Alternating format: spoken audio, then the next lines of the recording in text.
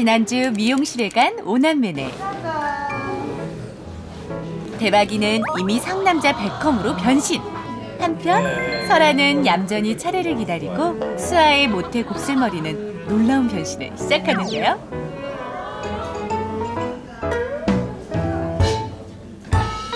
수아 엄청 얌전하네. 너 뭐 잘못 먹은 거 아니야 혹시? 왜 이렇게 조용해? 수아는 본인이 예쁘게 변신하는 걸 아는 것 같아요. 와, 천상 여잔가 보다 수아. 천상 여자네. 머리 한다 그러니까 청 있고, 어?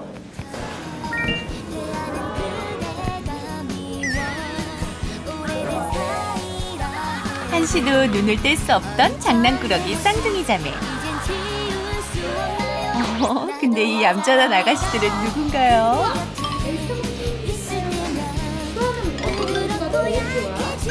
와, 수아야. 아까 너 가발 쓴 거랑 비슷하게 돼가고 있는데?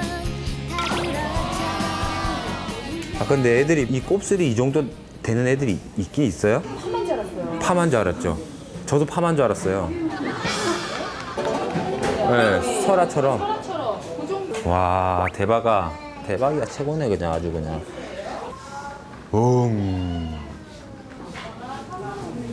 이모 이뻐? 어? 이게 이뻐? 아니면 이게 이뻐? 어이구, 와, 이 나쁜 남자다. 이렇게 때려버리냐 어떡해 여자를? 어? 이쁘다 해줘야지. 그렇지. 우와, 설아 이쁘다. 짜잔! 이게 누군가요? 양배추 인형 곱슬머리에서 생머리로 대변신한 수아. 청순의 수아 공주님으로 변신 성공? 수아 아닌 것 같아? 수아 아닌 것 같아? 수아 아닌 것 같지? 아빠도 수아 아닌 것 같아 이렇게 하니까. 아빠도 이거 써볼까? 야, 아빠 머리가 커서 이 들어가다 만다, 야.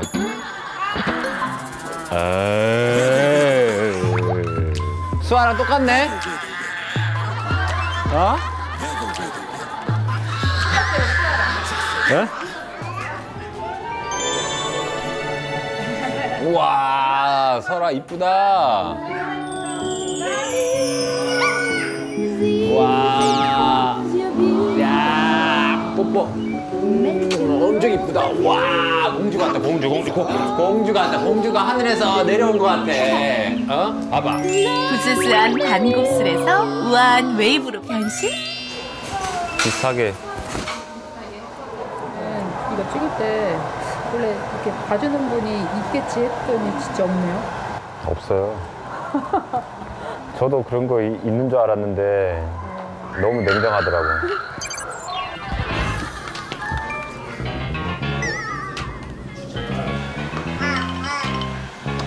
설아 수아는 머리가 마음에 드는 모양이네요.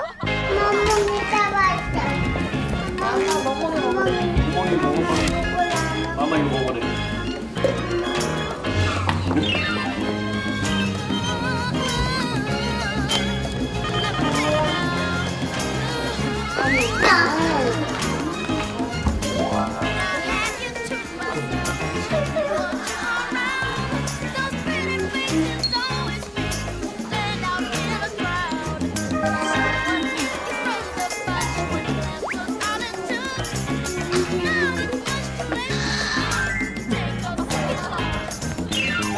대박아, 비슷해 간다, 이제 대박이랑.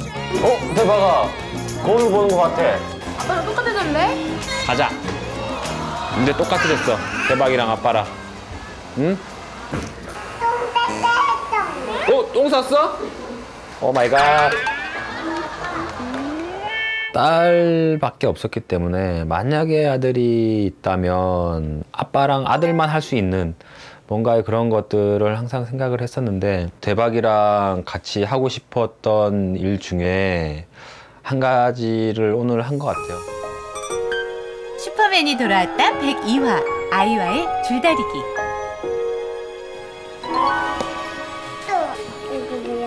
뭐야 이거? 그건 뭐야? 짜장면. 이 뭐야? 짜장면. 치킨.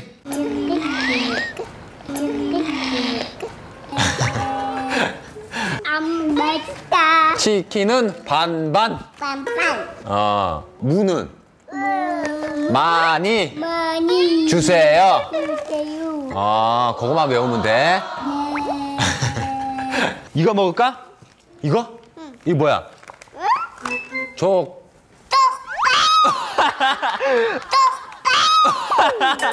맞았어. 하이파이. 다녀왔습니다. 제시 제야 왔어. 언니 왔다. 언니 왔다. 언니 가봐. 언니 왔다. 언니 가봐.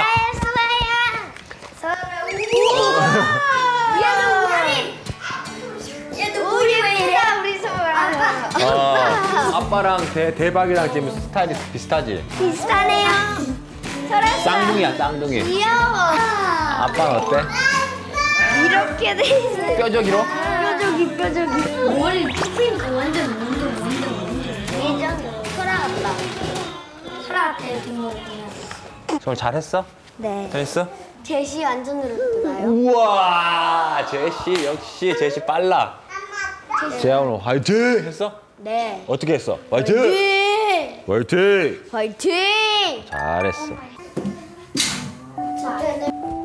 첫째 쌍둥이는 내일을 위해 먼저 잠자리에 들고 땀났으니까 좀 씻고. 봐봐. 아쉽지만 우리 청순한 안에 보자. 설수하는 원삼 곡기. 멍멍이다. 멍멍이 봐봐. 멍멍이다. 대박이한테 간다. 멍멍이가. 대박. 대박이한테 가네. 무서워? 대박이한테 가네. 어휴, 넘어뜨렸어. 앞으로 간다. 빠져. 이거 가짜인 줄 알았어? 진짜 아니야? 또 갖고 와볼게. 잠깐만 있어봐. 기다려. 강아지 있네. 이거는 어떤 강아지인가 볼까? 웃는 강아지다.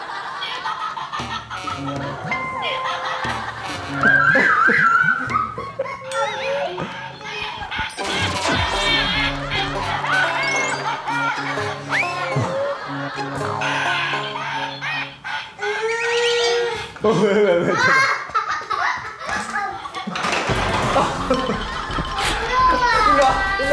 일로 와. 아빠한테 와.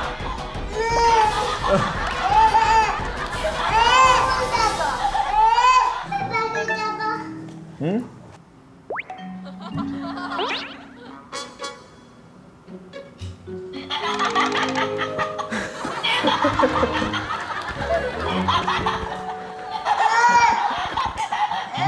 무서워? 아이고 무서웠어. 대박이한테 아직까지 무서운 게 있구나. 생겨 안 오는 놈이. 아니야, 얘 이제 코 자나봐. 만져봐. 코 자는지 안 하는지 한번 해봐.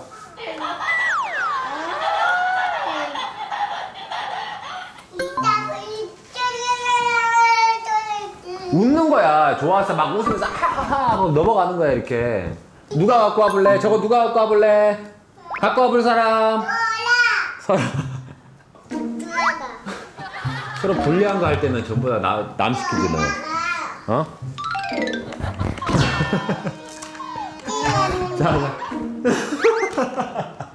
자, 대박일 거야. 자, 아빠가 선물.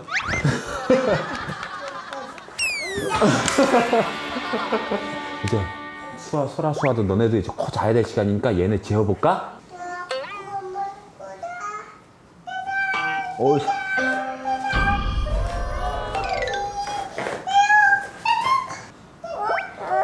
누워. 수아야. 누워. 어? 누워.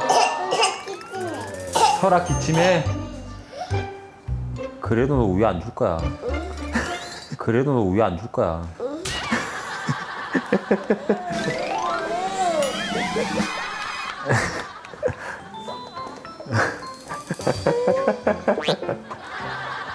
아 저거 진짜 연기하는 거 봐. 아 이 사람 좋겠다 진짜. 대박아, 야, 누나들이 저렇게 연기에 넘어가면 안 된다. 응? 한편 체육교실에 온 쌍둥이네. 잘해. 아빠 보고 있을게. 잘해. 화이팅. 화이팅. 하이파이브. 아빠랑. 그렇지. 아빠 오랜만에 보는 거 잘해. 화이팅. 화이팅. 화이팅. 하나, 둘.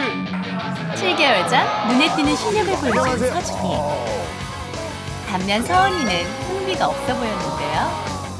저도 한 달에 한두 번 같이 갔었는데 제가 한 요새 한 2달 정도 거의 모시고 일만 하다 보니까 한 번도 못 봤거든요. 그래서 서원이가 또 얼마나 또 발전했는지. 왜냐면 서준이가 좀 더 잘했었거든요.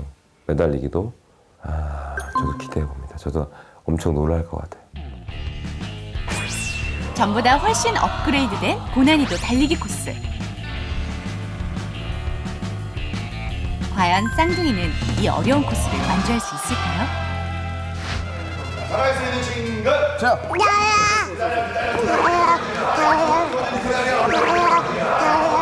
서준이 화이팅. 준비 출발. 하나, 둘, 하나, 둘, 하나, 둘, 하나, 둘. 빨라. 무릎 꿇고 덩어리하고.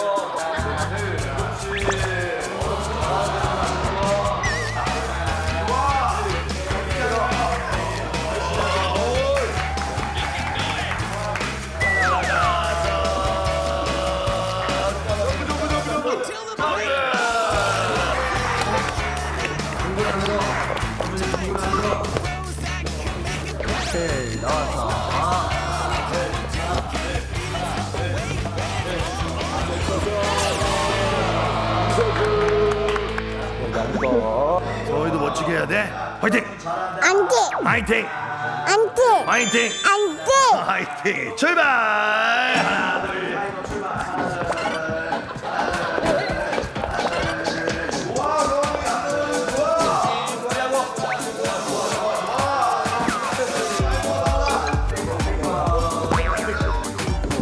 마음은 이기고 싶은데 몸이 안 따라와.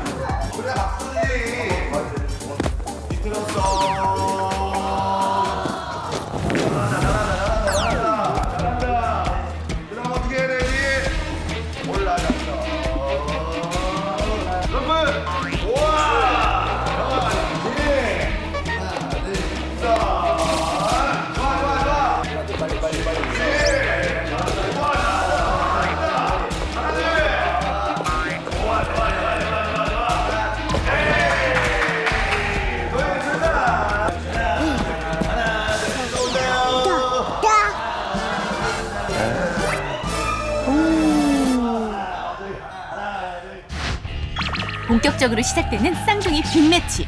철봉 대결, 기술력 대결, 스피드 대결. 과연 최종 승자는 누구? 다리 펴고 준비. 앞에 보고. 둘, 하나, 출발!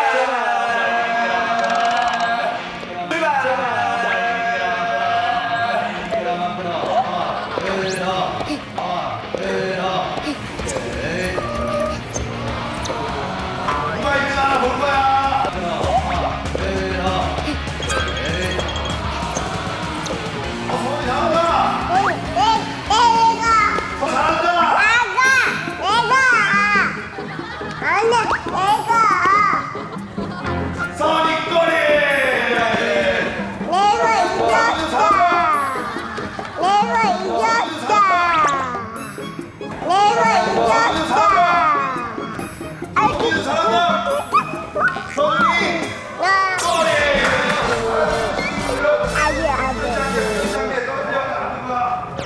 파이팅! 안 돼. 오케이. 앉아서 손 짚고 머리 숙이고 부르기. 여기 발.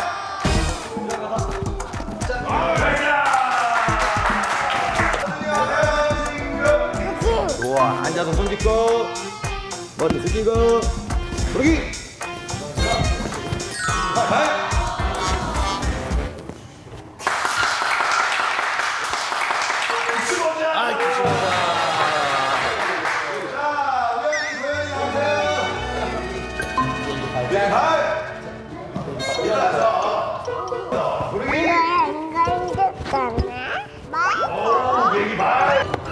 이게 뭐야? 봐봐, 이게 뭐야? 봐봐. 아이고, 미안해.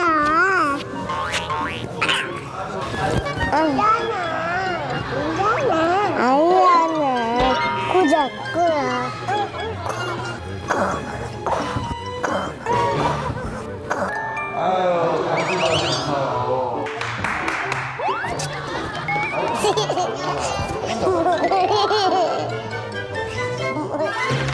서원이, 서준이 나오세요. 서준이 앞으로. 서원아. 마지막에 이기는 사람이 이기는 거야. 두고. 7개월 전 하나, 둘, 2초 이상 매달리지 못했던 서은이. 반면 서준이는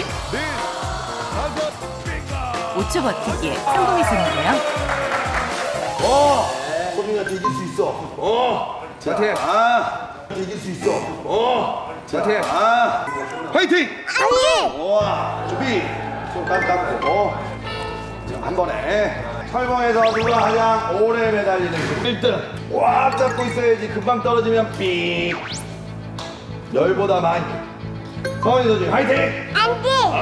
서준이도 화이팅! 맞지? 화이팅은 성원이가 훨씬 잘하는데. 안 돼! 좋아. 준비할 때까지. 반응이 이렇게 많냐. 하나, 둘, 셋. 둘, 셋. 시작. 시작.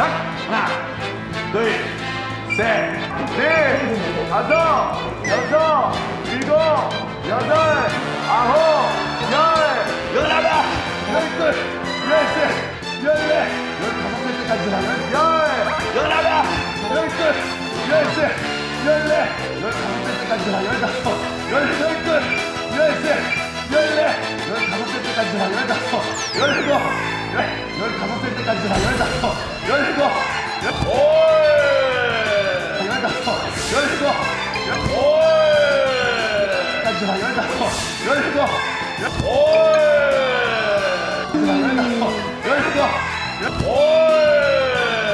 와, 진짜 많이 늘었다. 옛날에 3초도 못했는데. 세게! 내기발! 어깨 돌려! 내기발! 어깨 돌려! 하나둘! 야, 서원아 어깨 돌려! 몸이 안 풀려서 그래. 하나둘! 잘했어요. 들어가시고요. 소준아, 다음에 한 번 더 기회 줄게. 손 1등? 손 1등? 1등 했어, 손이?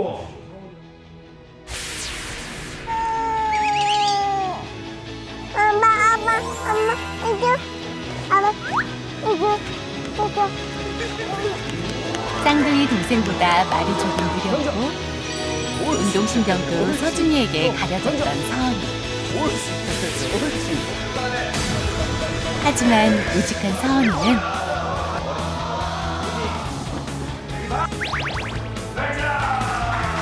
그저 묵묵히 자기 페이스대로 조금 느릴지라도 단단하게 성장하며 앞서기 시작합니다. 어른들의 조급한 걱정은 그저 우려일 뿐 우직하게 커나갈 서은이를 응원합니다. 서은아, 파이팅!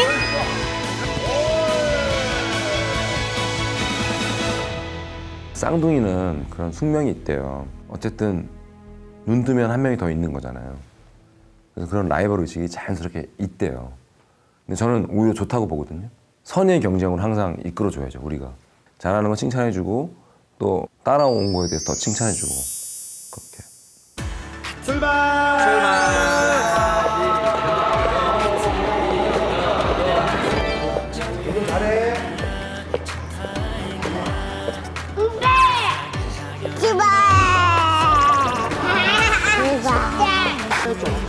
나 온데 간다.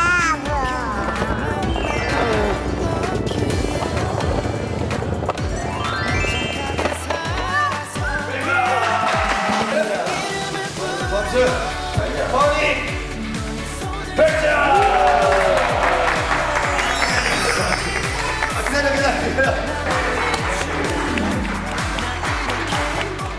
열심히 땀 흘리고 특별한 식사를 하러 온 쌍둥이네. 우와. 이거 봐. 서원아, 서준아, 이거 봐. 옛날, 우와. 단무지는 스스로. 이거 의자 봐봐. 옛날 아빠가 학교 다닐 때 의자야. 이거 옛날식이구나, 다. 옛날에 아빠 어렸을 때 먹던 떡볶이다. 뭐야? 칠판. 네. 네, 고맙습니다. 우와. 우와. 야, 아빠 먼저 먹어볼게.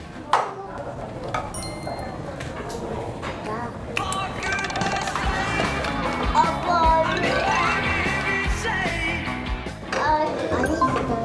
네, 선생님 먹어볼까요? 아주. 아주. 네, 처음 먹어보는 순대.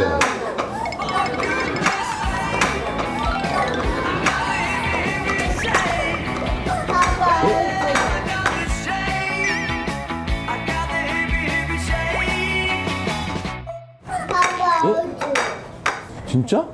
아, 해봐.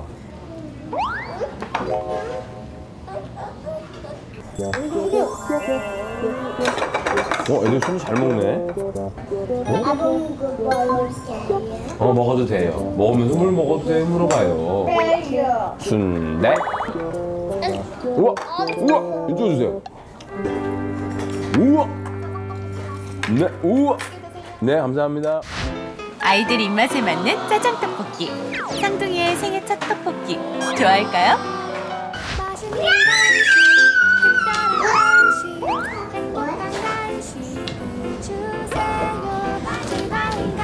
아빠 봐요. 매워? 안 돼. 이거는? 아유.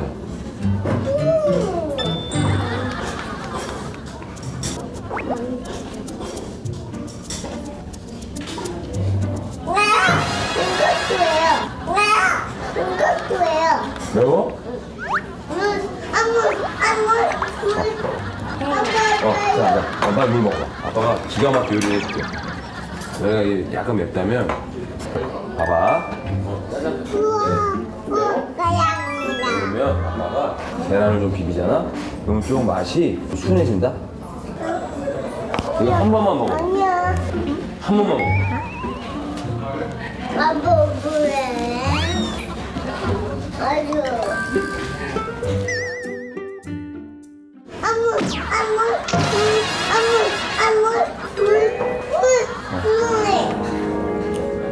안 매운데 이렇게. 아.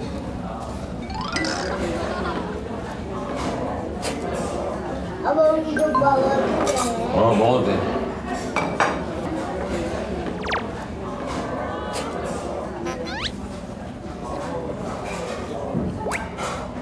아빠 이거 맛있어. 그거 맛있어? 맛있어. 계란이야. 재밌는 이야기들 쌍둥이 쌍둥이의 예 혼자였음 몰랐을 신나는 이야기들 쌍둥이와 형님 먼저 아우 먼저 예예 네가 먼저 예예 어쩜 그렇게 재미나는 사쿠란 영화는 이야기야. 이거 맛있어. 서준아, 너도 형처럼 이제 매운 거 잘 먹어. 너 매운 거 잘 먹어, 여자들은 인기가 나중에. 너 매운 거 잘 먹어, 여자들은 인기가 나중에. 여자들 얼마나 매운 거 찾는 거야, 너. 이 정도 매운 게 아니야. 옳지, 서준아.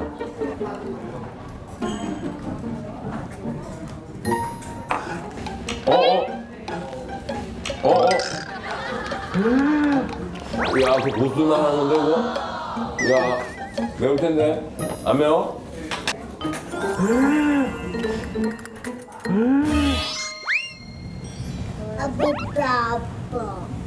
아빠. 배부르지? 배 아픈 게 아니라 배 부는 거야. 배 부는 거라고. 배 부는 거라고. 배 아픈 거 아니고 배불러. 봐봐. 서원아, 너 누가 와도 배 부는 거야, 지금 배가. 공군 체험 중인 삼둥이네 군부대에는 어느덧 밤이 찾아왔습니다.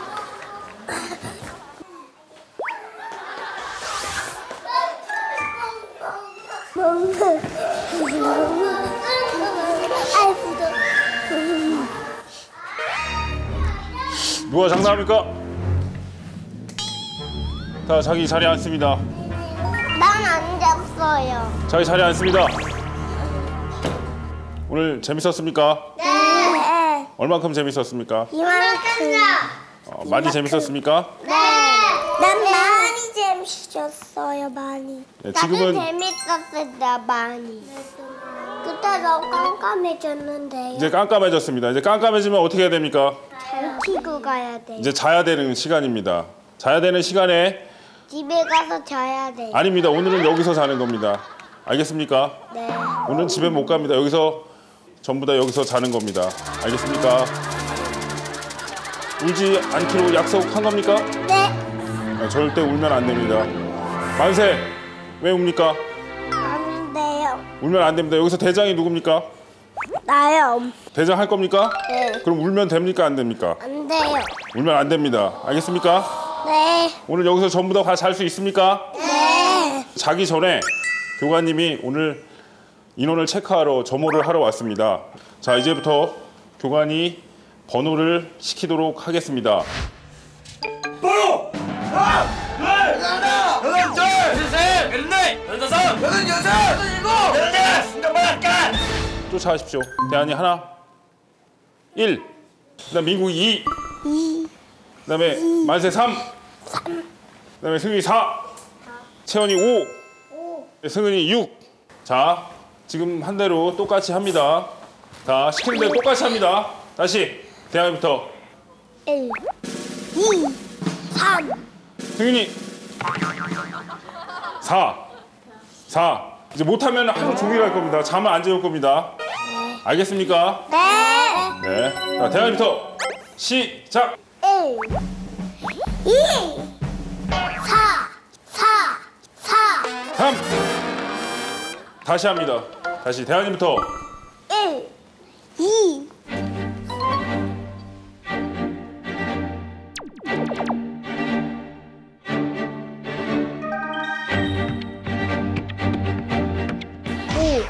오. 3입니다. 3. 다시 합니다. 다시. 다시. 잘 기억하십시오. 1, 2, 3. 4. 채원이. 승은이. 6. 잘했습니다. 잠깐 대기하고 있습니다. 떠들면 안 됩니다. 떠들면 다시 또 교관님 또 와가지고 있을 겁니다. 알겠습니까? 네.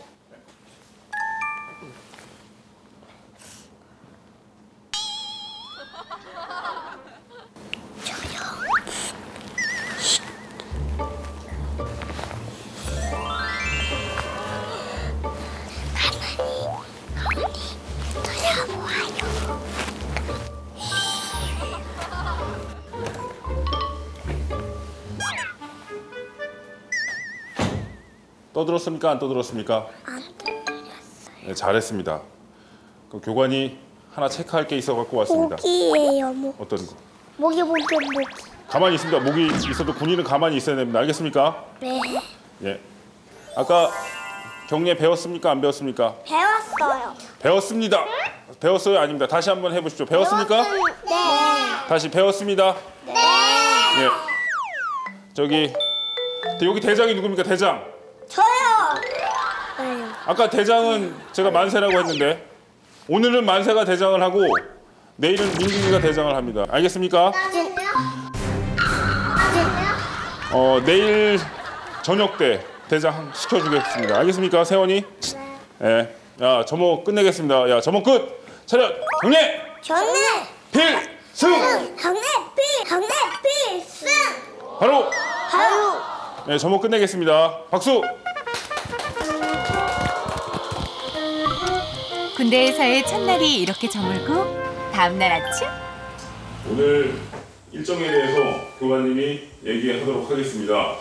오늘 일정은 여러분이 직접 비행기를 만지고 탑승할 수 있도록 체험학습이 계획되어 있습니다. 네, 말을 잘 듣고 교관의 지시에 잘 따라야 되겠습니다. 알겠습니까? 네. 엄마 아빠 말도 잘 들어야 됩니다. 알겠습니까? 네. 어제 잤던 이불들을 다 정리하고 10분 후에 밖에서 요만을 만나도록 하겠습니다. 실시! 실시!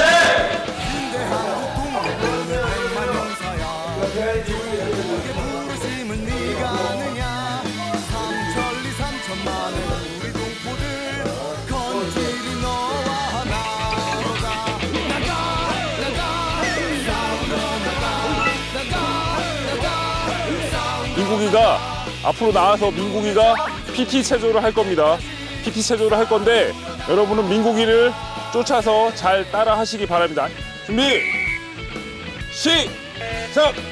하나, 둘, 셋! 하나, 둘, 셋! 둘! 하나, 둘, 셋! 셋! 하나, 둘, 셋! 넷! 하나, 둘, 셋! 다섯! 아, 잘했습니다. 박수!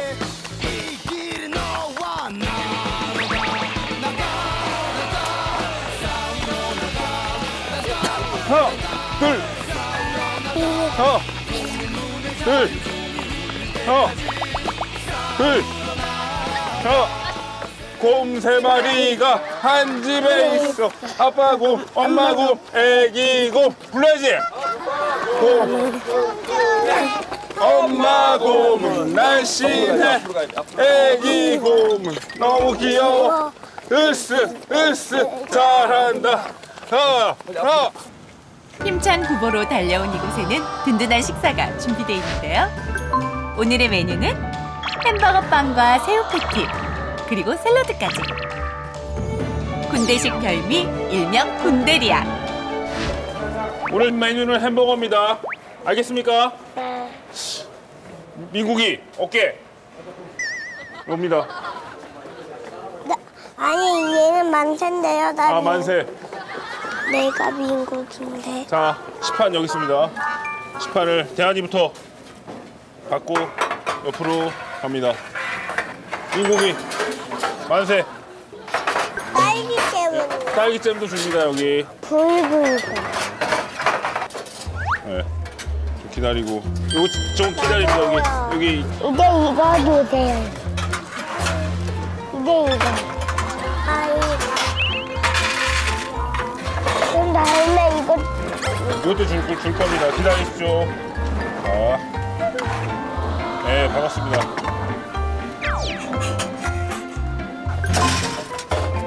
이거나. 고맙습니다. 고맙습니다. 고맙습니다. 네, 고맙습니다.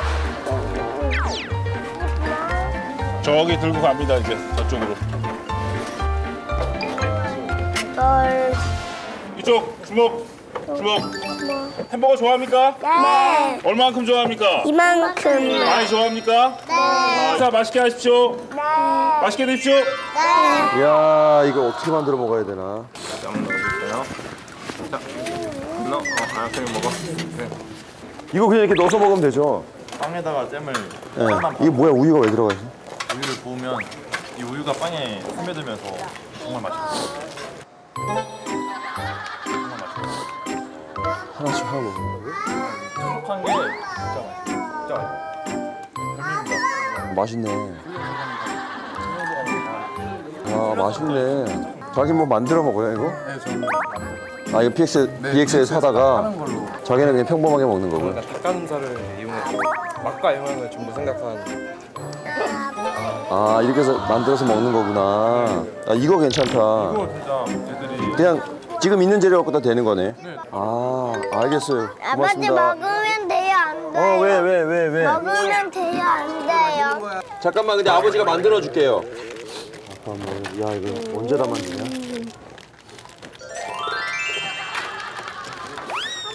아니, 혹시 식사 다 했어요?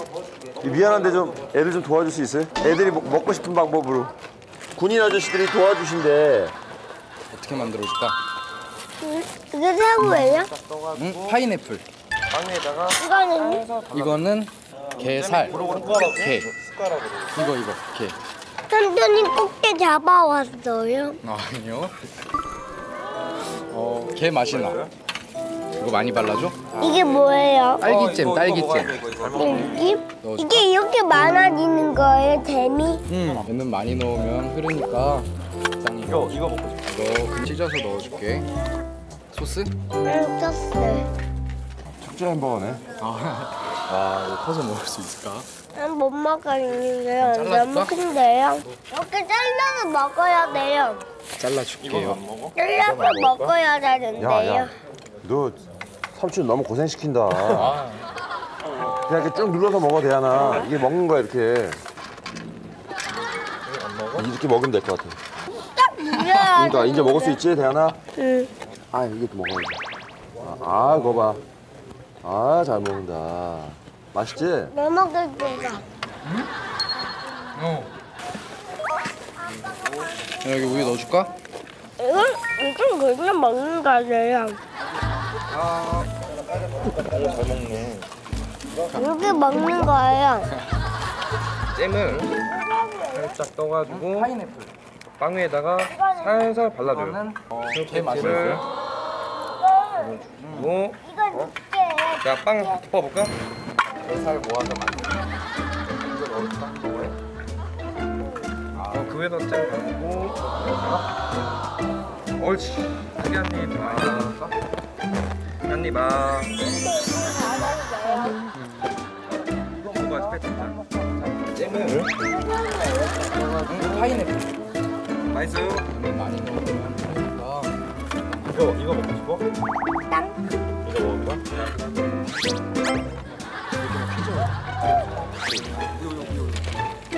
골고루 먹어야지. 골고루 먹어야지.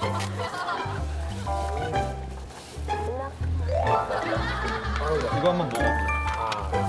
얼마나 맛있게. 맛이 있어요. 애들이 좋아하는 맛이야, 그게. 이게 맛있어. 이게 맛있어. 이것도 맛있어. 날아간다. 블랙 이글스가 민국 이기부 향해.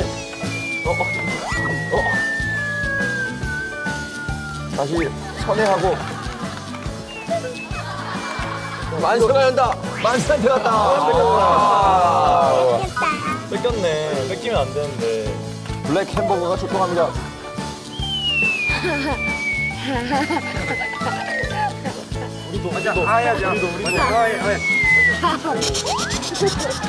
야, 대안이 분 들어갔어요. 만세 입으로 갑니다. 만세 입. 만세 최고. 아니 이거 확실히 부드러우니까 애들이 잘 먹는 것 같아요. 달고 짠만 있으니까 뻑뻑하지도 않고. 좋은 정보 가르쳐주고 도와줘서 고마워요.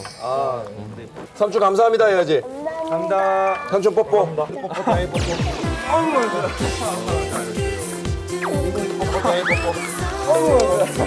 잘했어요. 감사합니다. 본격적으로 시작된 오전 훈련은 군악대 체험. 군악대와 함께 군가 배우기에 도전하는 시간인데요. 과연 삼둥이는 잘해낼 수 있을까요? 박수. 맛있어요. 왜 또 멈췄지요? 안녕하세요. 안녕하세요. 네, 지금 군가를 배우는 시간입니다. 빨간 마후라를 한번 배워보도록 하겠습니다. 하나, 둘, 셋, 넷.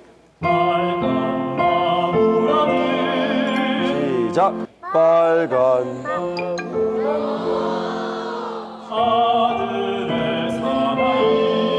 셋, 넷. 잘해요. 마늘. 자, 지금 민국이가 빨간 마후라를 굉장히 잘 부르는 것 같아요. 민국이 혼자 한번 불러보겠습니다. 민구가 잘하지. 화이팅! 민국이 화이팅! 셋, 넷. 하늘에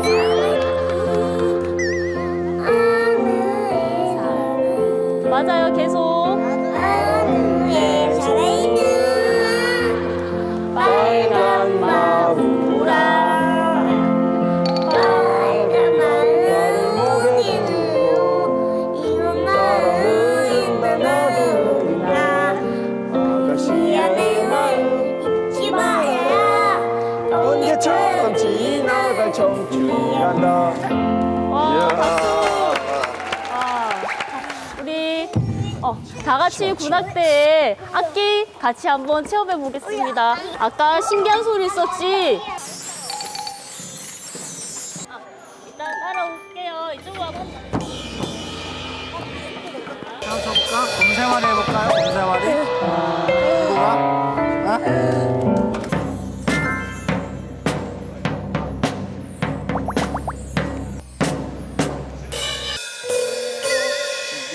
오늘 만세 간 거였어요?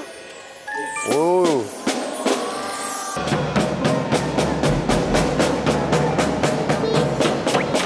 해볼까?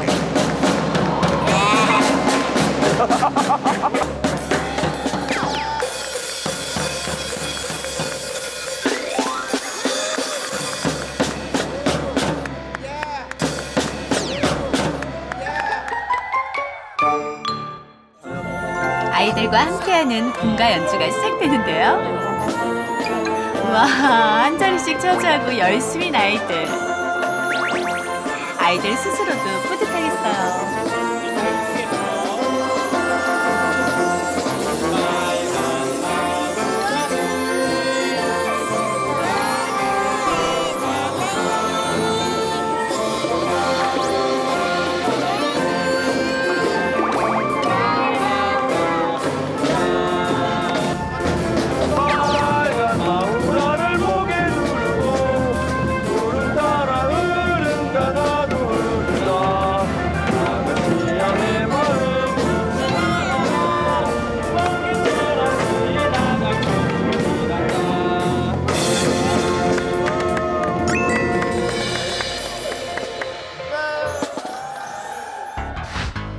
잠시 후 꼬마 신병들 눈앞에 펼쳐지는 초특급 에어쇼. 너무 빨리 놀아.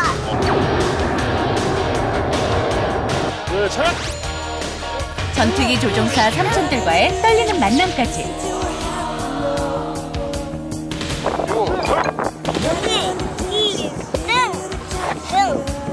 멋진 꼬마 파일럿으로 변신한 삼둥이.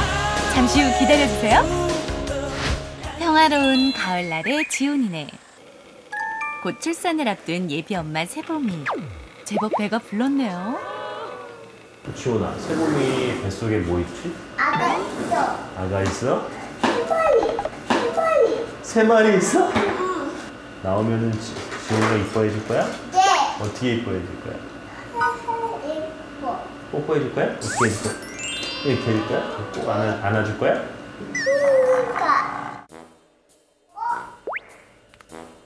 지온아, 이거 봐라. 오?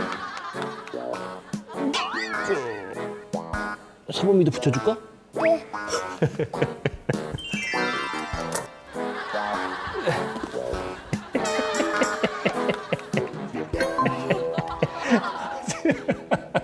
말이 그렇다는 것이지. 저 행복이 저거 잘못 키웠어, 잘못 키웠어. 어째 또 그래요? 요즘같이 세봄이도 이리 와.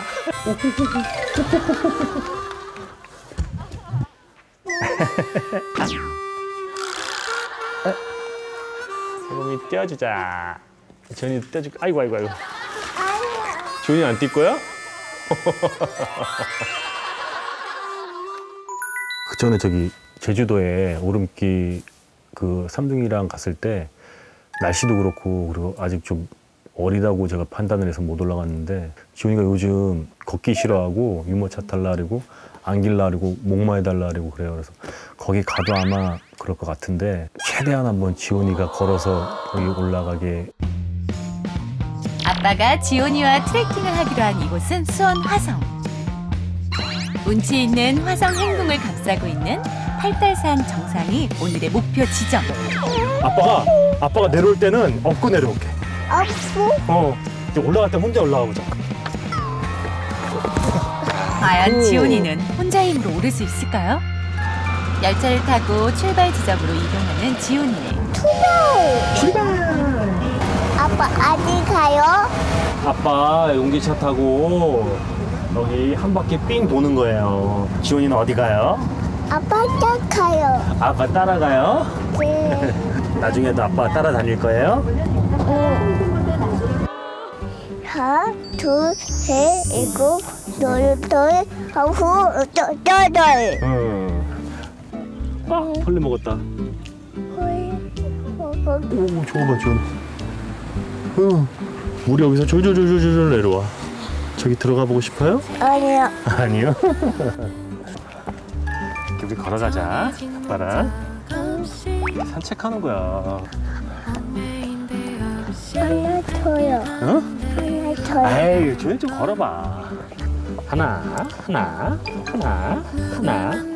천천히 올라가자, 우리. 하나. 천천히. 그렇지, 지훈이 잘 올라가네. 누가 더 잘 올라가나. 야, 지훈이 집에서도 계단 잘 올라갔지. 와, 이거 지훈이 다 올라갈 수 있을까? 천천히 올라가, 지훈아. 아유, 걸음도 잘 죽었네. 빨리 올라가지 말고. 몇 살이에요? 이제 3살이요. 크다. 그치?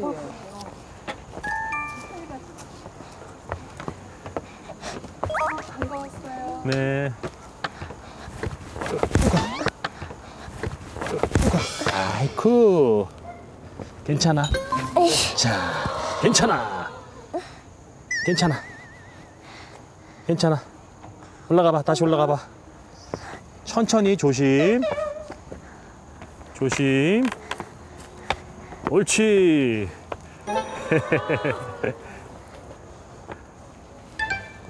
조심. 그렇지. 등산객이다, 등산객.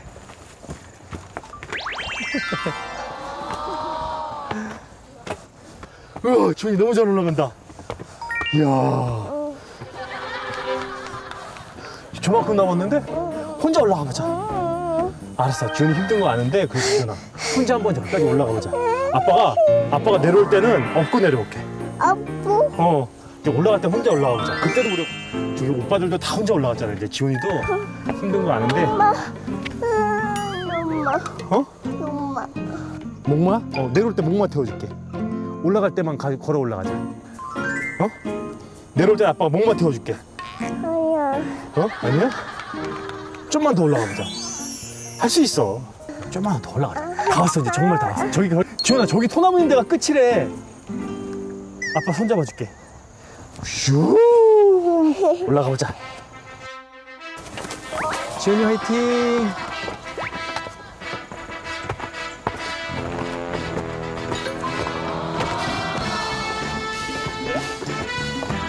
화이팅. 지훈이 정상까지 다 올 수 있어. 저만큼만 더 올라가면 돼, 지훈아.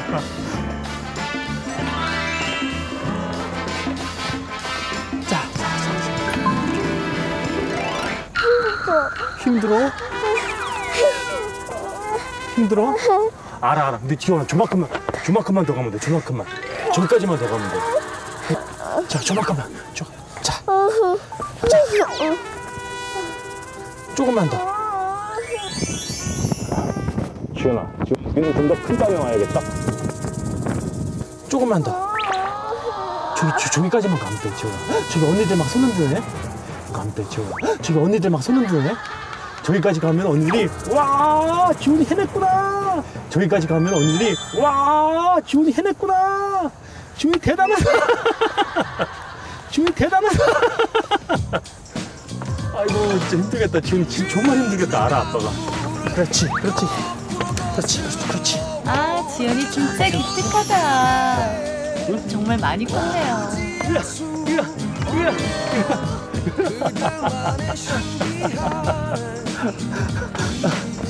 우와, 지훈아.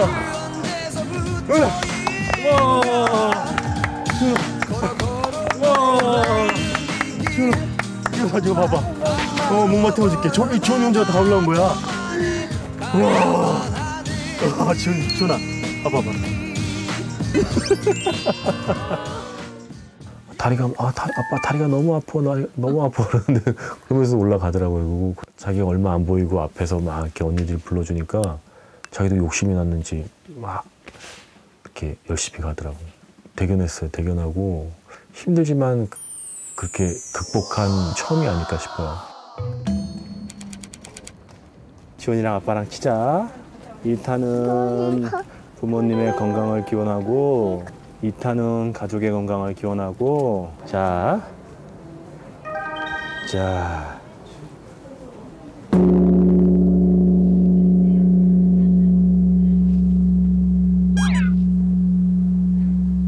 어때, 종소리가, 지원아?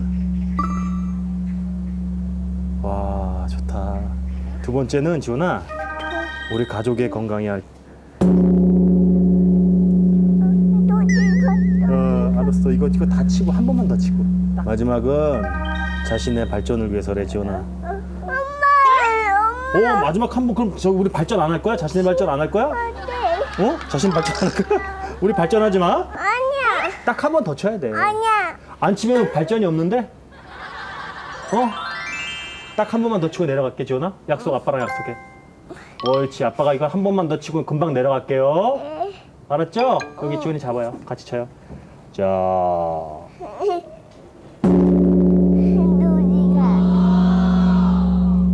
됐어, 지원아. 다 됐어.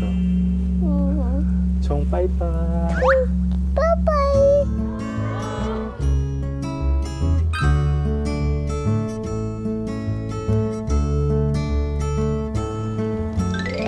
야호! 이렇게. 야호! 야호! 해냈다! 지원이가 혼자 했다! 그지? 지원이 이렇게 힘들어도 끝까지 하는 거야. 응? 아빠가 도와줄게. 아이, 멋져. 아이와의 줄다리기는 언제나 힘들지만 아이는 아빠의 노력만큼 성장한답니다. 지온이도 아빠도 화이팅! 전북의 이동국 선수는 최근 3경기 연속 득점 행진했고 전북엔 슈퍼맨 이동국이 있었습니다. 한교원의 패스를 받아 단 2번의 터치로 골을 완성했습니다. 동점골을 뽑은 이동국은 후반 막판 결승골까지 책임졌습니다. 최근 3경기 연속 득점 행진. 이동국의 상승세와 함께 전북은 선두를 유지했습니다. 아빠의 활약이 돋보인 경기 다음 날 전주집에서 아침을 맞이한 오남매네.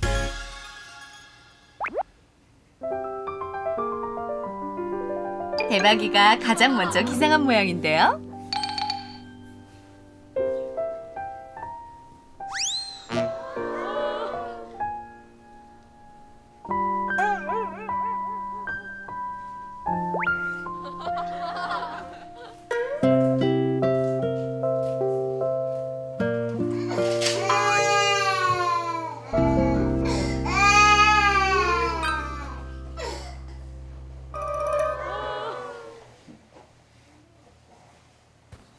오, 착하다. 수아가 우유 줬어?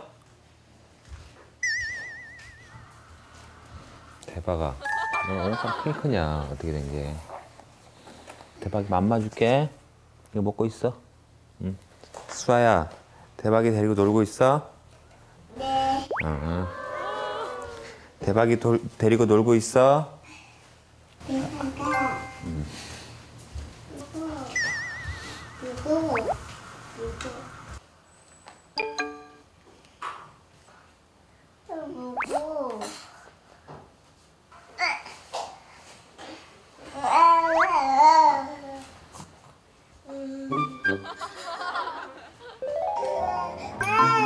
아빠 재워줄게. 이수아, 주세요. 야, 무슨 음료수 완샷 하듯이 그렇게 완샷을 하냐? 예사롭지가 않네. 이랬던 수아. 과연 이번엔 어떨까요?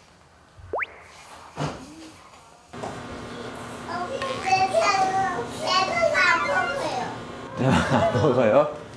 조금 더 그거 먹으려고요? 알아서 수아 먹어.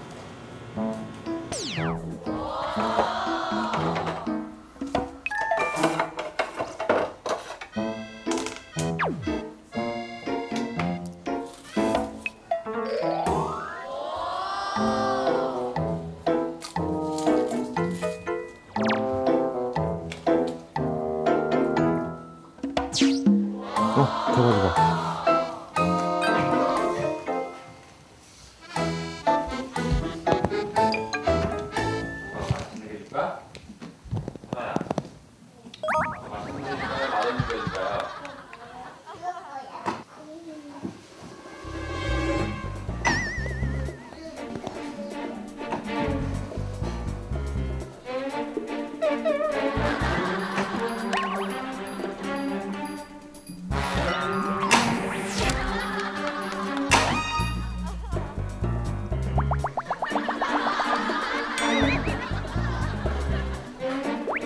설아야, 수아야, 이거 봐. 이거 봐. 안녕. 일로 와, 일로 와. 여기 앉아. 일로 와, 일로 와. 여기 앉아. 일로 와. 이제. 설아, 일로 와. 설아, 일로 와. 설아, 일로 와.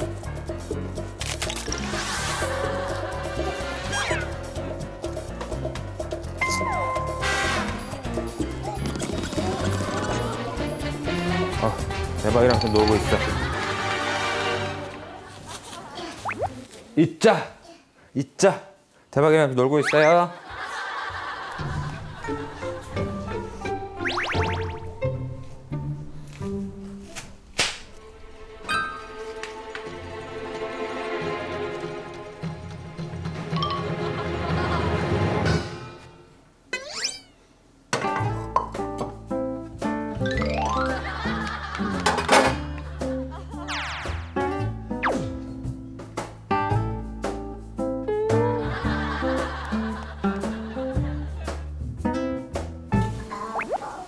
좀만 기다려봐.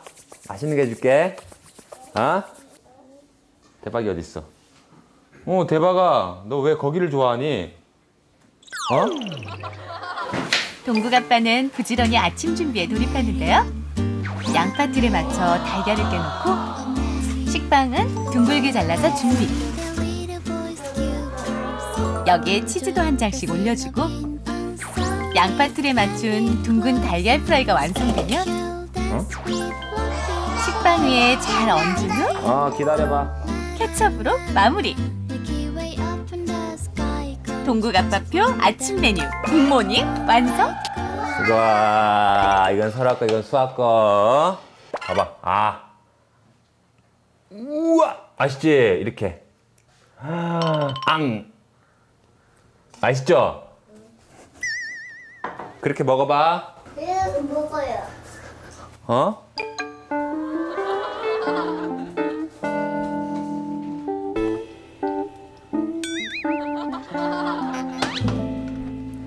야, 빵이 4개밖에 없었네. 아빠는 이렇게 빵구 뚫린 거 좋아하니까 이거 먹을게. 아빠는 이렇게 빵구 뚫린 거 좋아한다. 알았지? 최고. 아빠는 이렇게 양파도 좋아한다. 이렇게. 아빠 이거 껍데기 식빵 껍데기 좋아하는 줄 몰랐네. 아빠는. 막 새는데 빵꾸가 뽕 났네. 어떻게 먹어야 되지? 팀 동료들이 보면 아마 웃을 것 같아요. 아침 식사로 이렇게 나오는 토스트에 테두리를 다 잘라놓고 그건 안 먹고 안에 하얀색 빵만 먹었었는데 그래서 이게 아빠의 마음 아니겠어요. 배고파요 지금.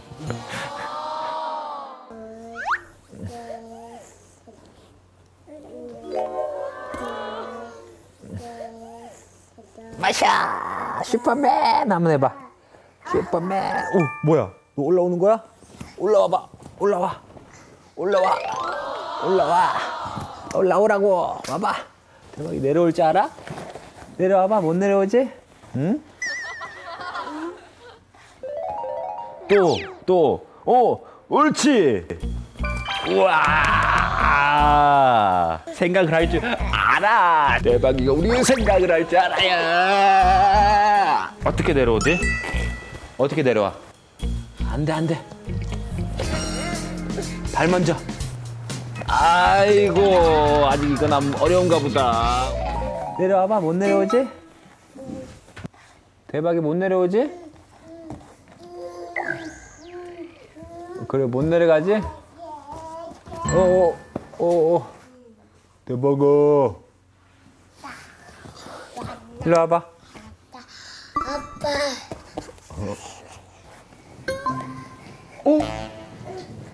못 내려오지? 맞아. 이거 뭐야?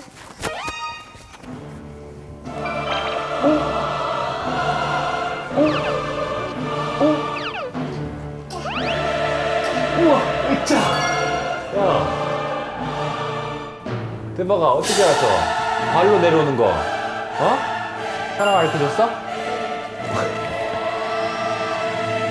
한편 한 공연장을 찾아온 쌍둥이네. 여기는 웬일일까요? 서원아, 서준아, 너네 마술도 배워보고 삼촌도 번개맨 아니야, 마술이야. 최현우 삼촌, 최현우 마술사 선생님입니다. 인사해야지. 차렷. 아니야, 인사, 배꼽 인사. 아니야, 동물 보면 동물 나온대. 동물 좋아해? 네. 좋아해? 동물 좋아해요? 서울이 동물 좋아해? 동물 좋아하죠. 내가 동물 내가 만들어줄게. 동물 만들어. 동물 만들어준대. 나는 마술사니까. 마술사 삼촌이. 옳지. 서원아, 서준아, 내려가서 마술 볼까? 제가 요리는 이미 뭐 요리 무능자로 판명이 됐기 때문에 마술로서 좀 이렇게 좀 만회를 좀 해보려고 합니다. 그래서 개인적으로 최현우 씨랑은 오래됐어요. 그래서 한번 제대로 배워서 깜짝 놀랄 만한 마술쇼를 한번 선보일까 합니다. 개그랑 마술을 접목시키는 새로운 형태의 개마를 한번 제가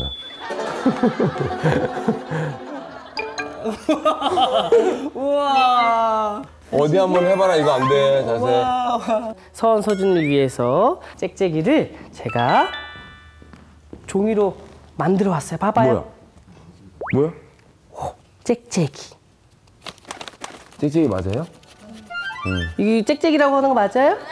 짹짹이. 짹짹이를 여기다 집어넣을 거예요. 자, 그리고 주문을 외워봐요. 자. 수리수리 마술이. 마술이 얍 해봐. 얍! 얍!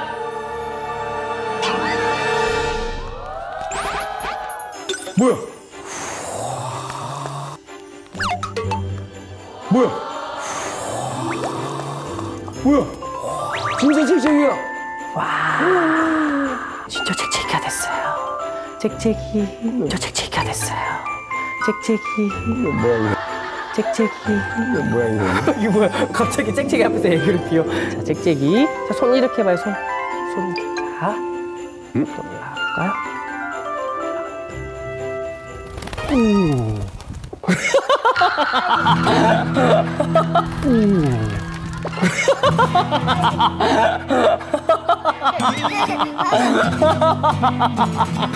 아니야. 어떻게 이렇게 올라가냐? 잠깐만. 살살. 오, 깜짝이야. 오, 아빠 모델 올라봤어? 봤죠? 다시? 짹짹이가 짹짹이가 놀래가지고. 이제 아빠가 재미난 걸 할 거야, 아빠. 와. 짜잔. 아빠 인형. 짜잔. 다리 저쪽. 어머. 누우면 됩니다. 자, 가슴 손 모아주시고 이렇게 예쁘게. 맨. 자, 비둘기처럼 하늘 납니다. 오! 와!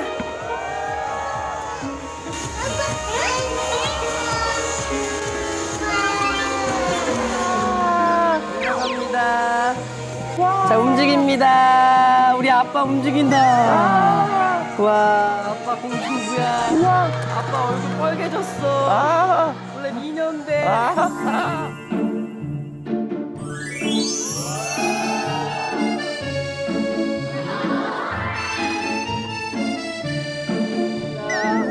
짜잔. 아빠. 아빠 괜찮아. 아빠 괜찮아. 아빠 괜찮아.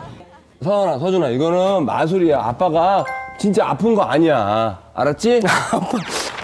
지금 만지고 싶은 동물 아무거나 얘기하면 내가 여기서 뻥 하고 만들어줄게. 뭐 갖고 싶어? 어떤 동물 만나고 싶어요? 그는 토끼? 네. 토끼 만나고 싶어요? 어떤 동물 만나고 싶어? 코끼리? 코끼리를 여기서 나타나게 할 수 있어. 잘 봐. 얍! 나와라, 얍! 코끼리.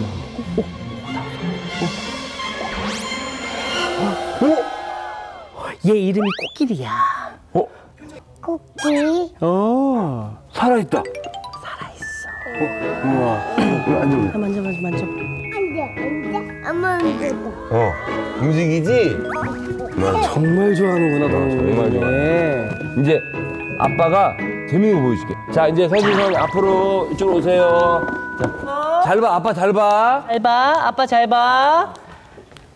잘 봐. 자, 이렇게 아빠가 야.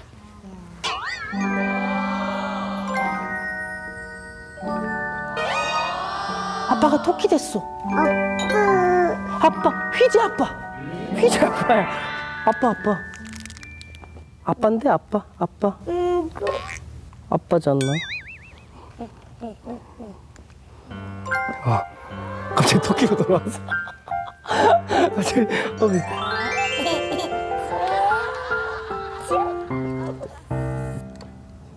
뭐야, 좋아하잖아. 뭐야, 안 울래? 잘 봐. 자, 이렇게 아빠가 진짜 맛있는 거를 들고 우리 서원 소주를 위해서 나타날 거예요. 자, 아빠. 와. 아빠가 좋아, 토끼가 좋아. 아빠가 좋아, 토끼가 좋아. 토끼가 좋아? 토끼가 좋아? 토끼가 좋아? 그러면은 이거 아빠로 안 바뀌는데? 큰일 났네? 그래도 아빠가 더 좋지 않을까? 토끼가 좋아? 그러면은 이거 아빠로 안 바뀌는데? 큰일 났네? 그래도 아빠가 더 좋지 않을까? 토끼가 좋아? 그래도 아빠가 더 좋지 않을까? 그럼 내가 이거 다시 바뀌게 해줄게. 오케이, 괜찮겠지? 그러면은 갑니다. 고, 아빠가 되라. 쭉 내려야지. 아빠가 되라.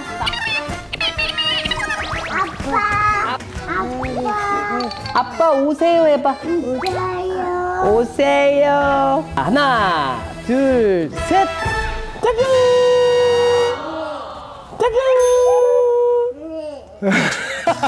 짜잔! 이전. 아빠 토끼, 아빠 변한 거 봤어요? 신기했어요? 재밌었어요? 서준아, 아빠가 토끼였을 때 들었는데 너 토끼가 더 좋아? 아니요. 이게 무슨 일이야, 이거. 너네 아빠 다시 토끼로 변할까? 아니요. 네? 아빠한테 핸드는 아빠 갈 거야. 빠이빠이. 아빠 저 갈게. 안녕. 아니요. 안 돼. 그럼 서원이 아빠랑 가? 나도. 아니, 넌 나도 지금. 이서준. 아까 토끼가 좋아, 아빠가 좋아? 아빠가. 코끼리가 좋아, 아빠가 좋아? 아빠가. 근데 왜 코끼리가 더 좋다 그랬어? 웃기려고? 그런 건 안 웃겨. 이서준. 그거는 제가 봤을 때 서준이가 아직 30개월이지만 개그 욕심이 있습니다. 타고난 그 개그 DNA가 있어서 웃기려고 그런 거예요. 네. 아무렴 뭐 저보다 토끼가 좋겠습니까? 웃긴 녀석이야. 그 길을 따라서 잠이 든 거지. 천천히 아래로. 지금 눈꺼풀이 무겁지? 어휴, 그렇지. 서준이 눈꺼풀이 무겁지? 아프다도. 뭐, 졸리지? 기적 같은 일. 4개월 쌍둥이를 안고 잠 못 들었던 수많은 밤들.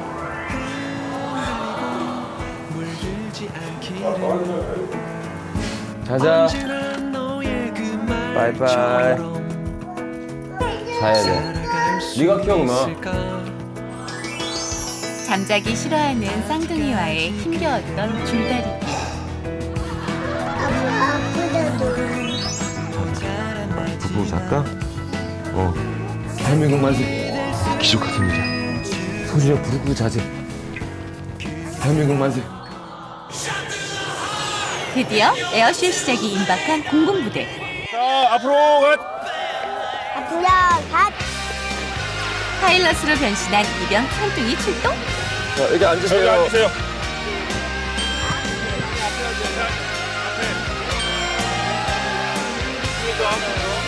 알겠습니다. 이제 조금 있으면 봅니다.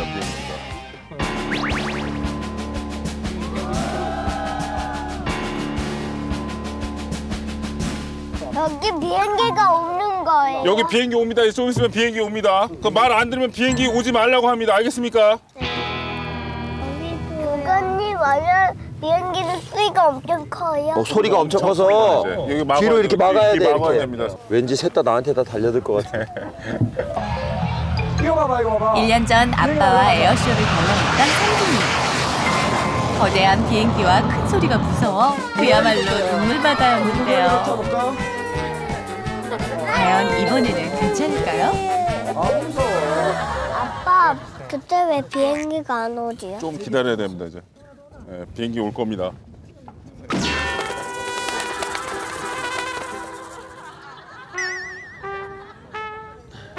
비행기 타고 싶다.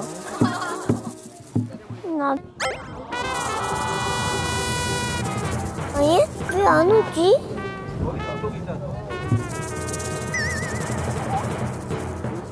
저건 점투. 저기 온다, 저기 왔다. 저기 온다, 저기 왔다. 저기 봐봐. 저기 봐봐. 옵니다. 저 위에. 와, 저기 비행기 온다. 저 위에 더 올 겁니다. 저 뒤에 또 옵니다.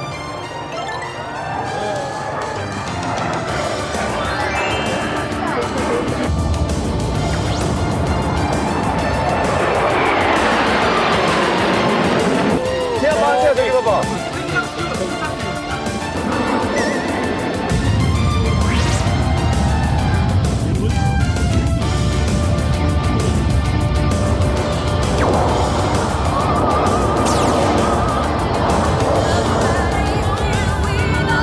이야, 태양아 저기 봐봐, 저기 봐봐. 저기. 너무 빠르다. 저기 봐야지. 저쪽 위에 저 봐봐. 저기 위에 봐봐.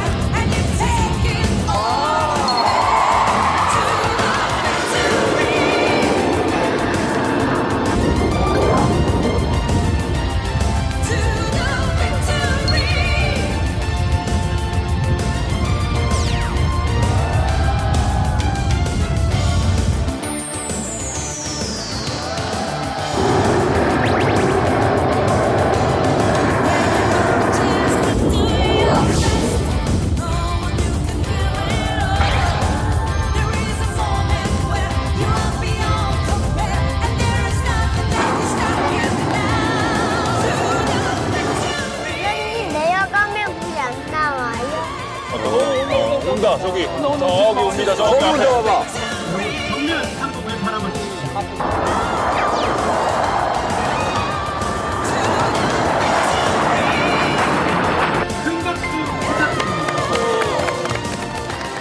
비행기가 여기 올 거예요. 저기 막 가고 있잖아.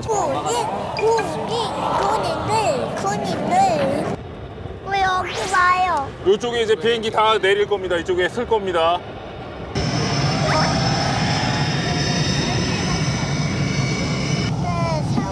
들어왔어요. 와.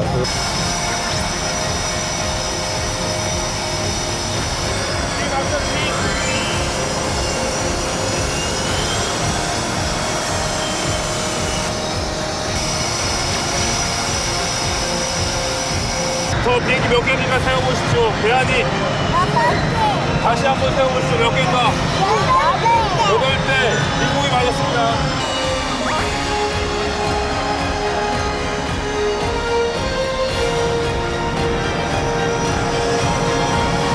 네, 차렷! 차렷! 경례! 필승! 경례 필승. 반가워. 민국이도 반가워. 대한이가 올라와봐. 그렇지. 대한이가 올라와봐.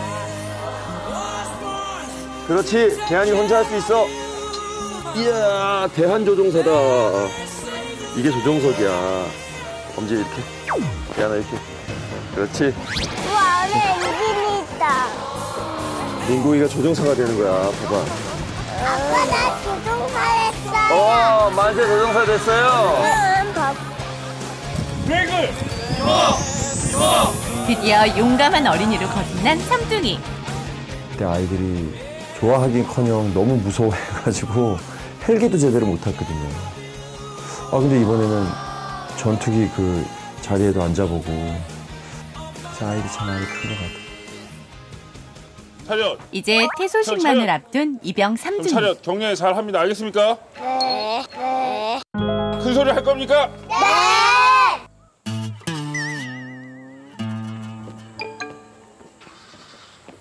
지금부터 수료식을 시작하겠습니다. 전대장께 대한 경례. 전대장까지요. 예. 필승! 경례 필승! 가요! 필승! 필승! 바로! 가요! 다음으로 전대장 훈시가 있겠습니다. 어린이 여러분들의 경영생활 체험 수료를 진심으로 축하합니다. 그동안 수고 많았습니다. 다음으로 블랙이글 명예조종사 임명식이 있겠습니다. 임도은, 임승은, 곽관우, 김승윤, 곽채원, 송만세, 송민국, 송대한을 대한민국 공군 특수비행팀 블랙이글스 명예조종사로 임명합니다.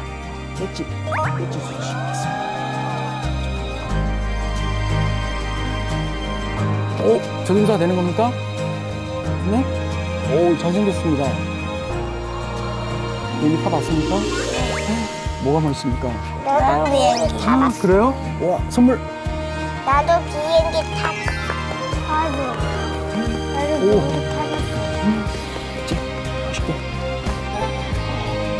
너무 멋있는데? 타봤어. 엄청 큰 비행기예요. 큰 비행기? 와, 비행기. 나도 비행기 타봤어요. 타봤어? 이거 큰 비행기예요? 비행기. 축하합니다. 요즘 우인 주는 것 같아요. 우와, 이거 큰 비행기다. 전대장께 대한 경례. 내일까지요. 예. 경례 필승! 경례 필승! 필승!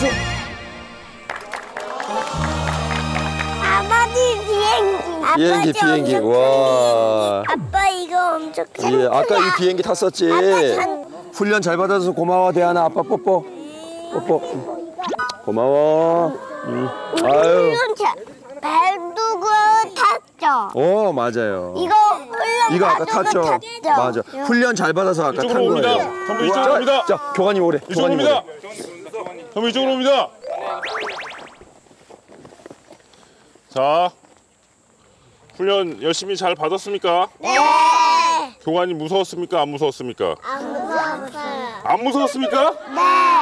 왜 안 무서웠습니까? 진짜 안 무서웠습니까? 네. 무섭게 했는데 진짜 안 무서웠습니까? 네. 교관님이 이제 모자 벗고 선글라스 벗고 우리 같이 한번 안아봅시다. 알겠습니까? 네. 일로 오십시오. 전부 다. 아이고 고생했습니다. 전부 다 고생했습니다. 전부 다 일로 와. 고생했습니다. 채원이 고생했고, 고생했습니다. 아이고, 고생했습니다. 다 전부 다 채원이. 아이고, 야, 아이고, 채원이.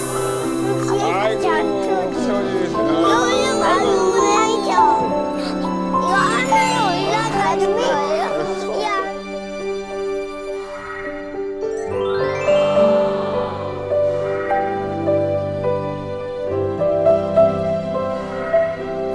대한민국 만세가 잘 버텨줘서 너무 고맙고 이번 계기로 아이들도 성장하고 아빠도 많이 배우고 성장하는 계기가 됐던 것 같아요. 쌍둥이 같은 경우는 그 동반 입대도 가능하고 또 더군다나 같이 근무할 수 있게도 해준다고 하더라고요. 아니면 정말 대한인 육군, 민국인 해군, 만세는 공군 보내는 거죠. 그날이 오겠죠. 지훈아. 등산을 마친 지훈이네가 찾은 곳은? 야, 아빠도 이런 데 처음 와본다. 등산으로 추워진 몸을 녹여줄 뜨거운 황토가마 찜질방. 저 뜨거운 물. 이 불 이렇게 쬐고 있으면 뭐가 좋은 거예요? 노화가 빨리 안 나요. 아, 그래요? 노화가 빨리 안 오는데 아빠가 쬐야겠다. 앉아서 저기 되게 한참 이렇게 해볼까? 이렇게 하면은 전화 건강해진대. 아빠처럼 이렇게. 어우, 땀난다. 어우, 저기. 이거 봐. 사과. 이거 봐요. 줘요? 한 번에 꼭. 아빠 먼저 드려야 돼. 아빠. 네. 아빠 드세요. 옳지. 아이고, 고맙습니다. 지원 할머니 뽀뽀 한 번 해드려. 지원이 나가 먹어. 어딜까? 뽀뽀. 거기 한번 들어가 볼까?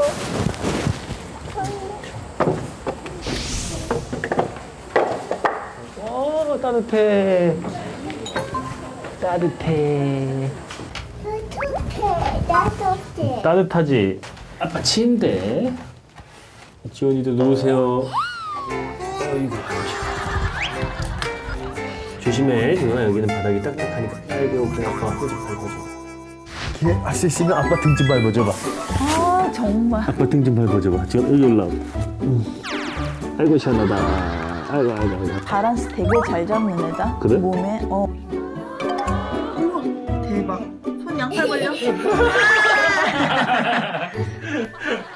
조심해. 지원아, 여기는 바닥이 딱딱하니까. 아이고, 그래, 아빠 허리 좀 밟아줘. 아이고.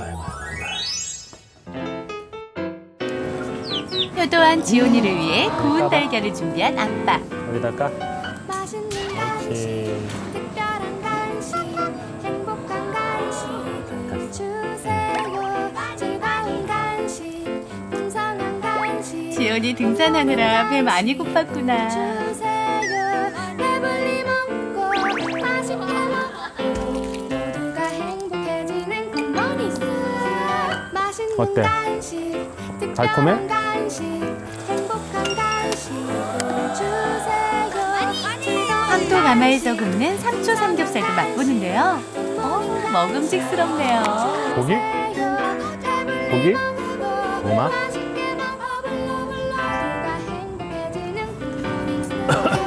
맛있는 간식, 특별한 간식, 행복한 간식을 주세요. 즐거운 간식, 풍성한 간식, 굿모닝 간식을 주세요. 배불리 먹고 맛있게 먹고 모두가 행복해지는 굿모닝 지원아, 여기. 지원아, 일로 와봐. 지원아. 그날 저녁 집으로 돌아온 지온이네. 지원아. 엄마는 뭐 하는 사람이지? 발레해. 발레해? 아빠는 뭐 하지? 아빠 진짜 해. 아빠 진짜래? 아빠 의사야? 응. 아빠 의사야? 맨날 지원이 이렇게 진짜라니까 의사 같아?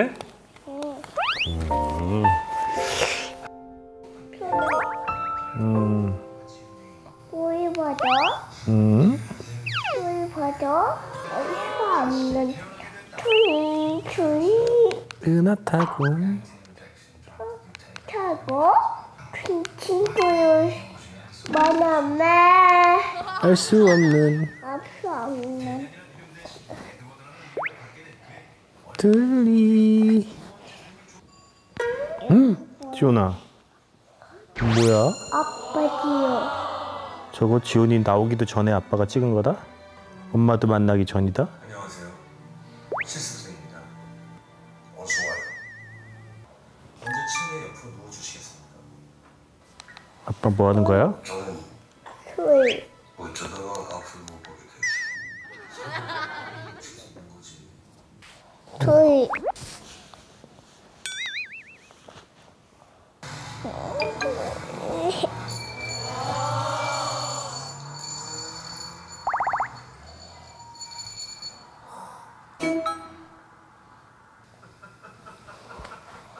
풀. 아빠 왜 쓰러졌어? 응? 우리. 좋아. 그게 아빠가 하는 일이야. 응? 둘리 틀어줘? 알았어, 우리 우유라 둘리 보자. 이제 아빠도 다시 저런 일 해야 돼. 지훈이가 나중에 더 크면 아빠 자랑스럽게 아빠가 또 다시 열심히 일할게. 응?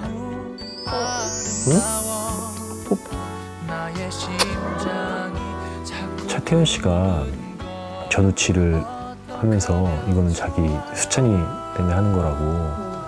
물론 제가 마음에 드는 캐릭터도 좋지만 지원이가 정말 좋아하면 그것도 정말 뿌듯할 것 같아요.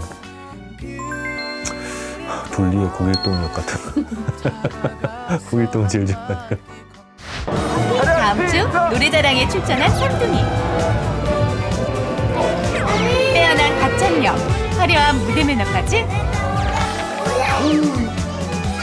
거침없는 문화를 등살해 대박이는 오늘도 수다시대.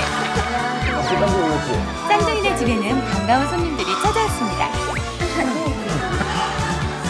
아빠가 예뻐하는 누나에게 질투 폭발한 쌍둥이.